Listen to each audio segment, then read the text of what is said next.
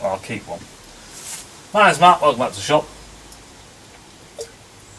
And today, today we're talking about the reply to the comments from the Evinrude.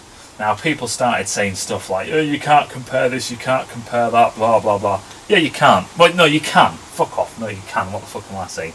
You can compare whatever engine you want. It's my channel. I can compare a fucking Bugatti Veyron with a hedge trimmer. It's up to me, you know. And the fact of the matter is, as long as you use the same units, of course you can compare any engine to whatever the fuck you want to compare it to.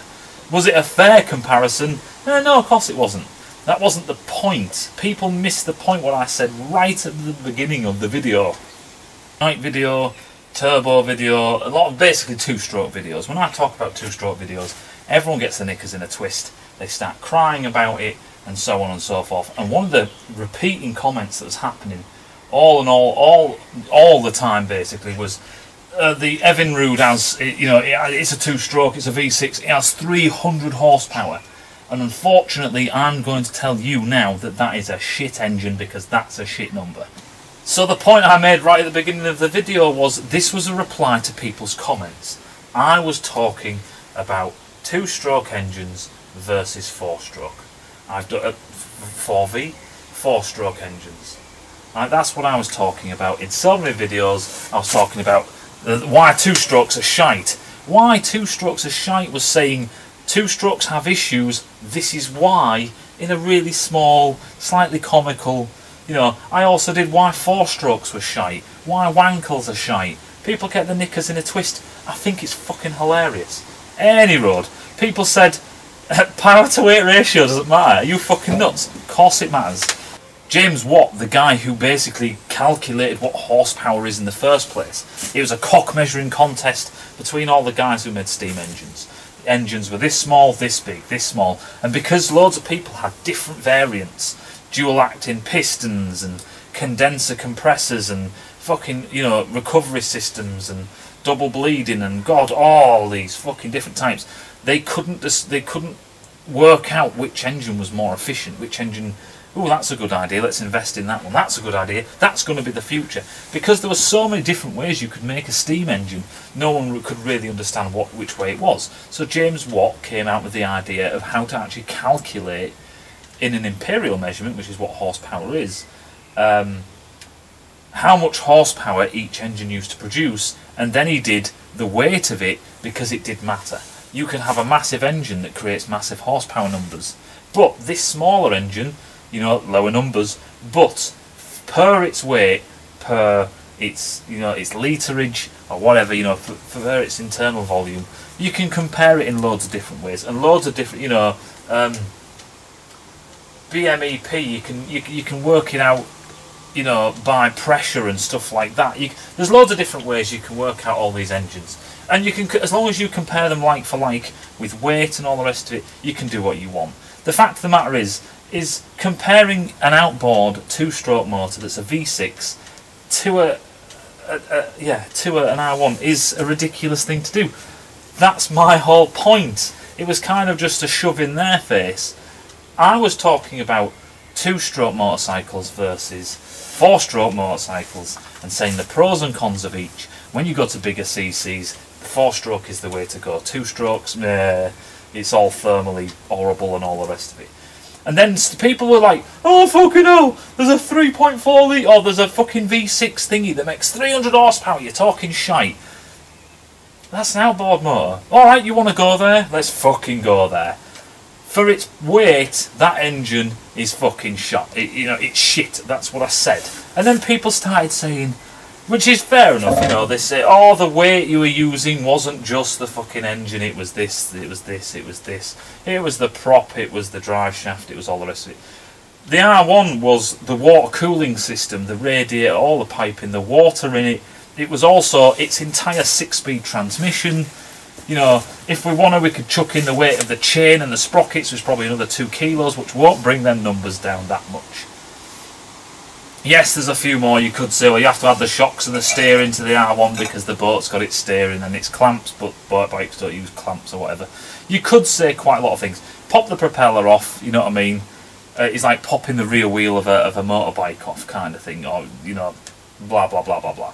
The fact of the matter is the numbers weren't that brilliant. You know what I mean? That was the whole point in it. In a quick way, just saying to these guys, you've got you've got a V6 two-stroke that makes 300 horsepower. Fucking 300 horsepower for 3.4 litres is not good. That's not something you want to be bragging about. You know what I mean? And rightly so. That's not what the Evinrude engine is all about. Now there are a few things, you know, that isn't. Let me just be clear. That isn't what the engine is about. It's not about pure horsepower. It's about producing quite a bit of torque. Although the torque numbers for the Evinrude V6, when you actually look at the bike and you scale one up to the other and all the rest of it, they're about the same. So it wasn't really a high torque engine either for its size. Does the Evinrude kick the shit out of the 4-strokes that are also in that class, like Yamaha's 4-stroke? Yes, of course it does. But again, you're comparing 2-stroke to 4-stroke, and I did my MotoGP cheating video, which is talking about exactly that. You cannot compare a 2-stroke to a 4-stroke that are the same CC. And I'm going to do a video on that as a completely different subject. But, you know, it does its purpose. You can't compare the bike to this, blah blah blah blah blah. You can compare the engines. It doesn't matter what really, to a point. The numbers are there. You can compare the engines. What you stick them in, you know, is a totally different thing. And what it was designed to do. The fact of the matter is the Evinrude is actually down on power. It's actually detuned quite a lot. You could get an awful lot more power out of that engine. It's detuned, and it's detuned. One, they haven't got stupidly high compression ratios, because 2, it has direct injection in the actual cylinder, proper direct injection. That's why it can pass the emissions and all the rest of it. But I did look up some stuff, and I forgot to bring it with me, but I'll try and do it on the top of my head. There's some interesting things that people said that the Evinrude is meant to be on full throttle all the time. No, that's what people do. If you actually look at the manual, it actually says that at 100% at full throttle, it would expect the duty cycle to be about 6% of your time.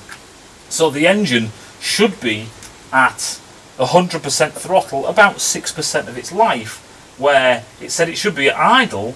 I'm sure it said something like 40%. 40% of that engine's running is about idle, and it does go on to state that if you run above these numbers, that your spark plug life is going to seriously decrease. You know, the engine is down-tuned as well. Like I say, the Evinrude engine is more about bragging about the fact that they've got a 2-stroke past the emissions laws. That's, you know, the biggest thing. One of the other things is the sound regulations. There's also that. That's why they don't use such high compression ratios. One of the other things about the Evinrude full stop is that, you know, the weight of the Yamaha engine was with the coolant and the coolant system. The Evinrude, you know, doesn't require a cooling system. It pulls it out of the lake or the river that it's actually in. So basically you don't have to carry around your own coolant, you know, which is all added weight and stuff like that. The other thing is, as well as these engines are really quite cold, that's why you can manage it. You do not want to try and stick that engine in a motorbike or even a car or something like that, because it will just overheat. There's some guys talking to me at the moment who wants to make a hill climbing car, and again he's facing massive cooling issues because the engine, you know, is designed to have massive amounts of cooling. You know, trying to get that heat away from a small contained V6, you know, it's all in a fucking box and it's all closed away and all the rest of it, is a difficult thing to do, and they can kind of run even the powers they are getting because of the really good adequate cooling they have. Is it a shitty comparison? Yes, of course it is, and in a sense that was the point I was trying to make, is that the engine itself isn't, power to weight isn't really that good at all. It's shite. You know, it has a different purpose. I totally agree with you guys. But then the weirdest thing is other guys were trying to claw it back, saying stuff like the Evinrude can run all day at full throttle. You might be doing that. It ain't going to last long doing that by the sounds of it. This is from Evinrude themselves, you know what I mean? They talk about the marine duty cycle and all the rest of it and how much the engine should be run. There's some guys who did some tests. They did throughout the entire, they did 2 days I think, they did the test of this engine, and they run it for 2 hours out of the entire 2 days. I think it was 12 hours each day. They run it for 2 hours over 100% throttle, and that's all they did. The other thing that was quite interesting as well is there's a couple of graphs and all the rest of it. I'll see if I can put them on the screen, but I'll do it here just in case I can't find them. It was something else flicking through, and you know, your best fuel economy was actually not at the at full throttle. Your best fuel economy, I think it was like 60 to 70%. That was the best of fuel economy you could get out of this thing, because that's when it produced peak torque. So, you know, most guys, you don't want to run it full throttle. The other thing is they said, you know, oh, you can run it for full throttle for fucking thousands of hours. Why can't you run a motorbike like that? Of course you can. If everything's all good, if the oil temperature's kept the same and all the rest of it, and the coolant's working the same, you've got adequate coolant, the bike can just sit there and run all fucking day at full throttle. I don't understand why people thought that was difficult to do. You know what I mean? It's like, if the engine's happy running at full throttle for 5 minutes, as long as there's no heat gains, it can sit there for fucking 5 hours. You know what I mean? It's not made out of some... This stupid engine isn't made out of some awesome materials that the fucking motorbike isn't. It was just like, yeah, anyway. You know, and one other argument, you know, I was talking about motorbikes. Yamaha make outboards, and so the Suzuki and probably Honda and everyone else. No, Honda do and all the rest of it. The Yamaha have switched straight onto the 4-stroke, and they've switched over to the 4-stroke because they can see what's coming. This isn't going to pass the new upcoming regulations, and then the regulations after that. It's only going to get worse, and it's going to get worse for everyone. Yamaha have seen the light, just like they have done with the bike, just like a lot of them have seen the light with the motocross bikes and all the rest of it. They can see what's coming, and they're fucking opted out of 2-stroke. It is just, you know, it is just a dead end. You know, investing in 2-strokes is just... There's a few people doing it.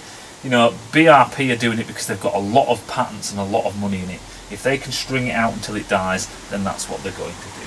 You know what I mean? They also make a lot of money, not just on the engines, but everything else that they manufacture. Hope that makes sense, and I'll see you in a bit.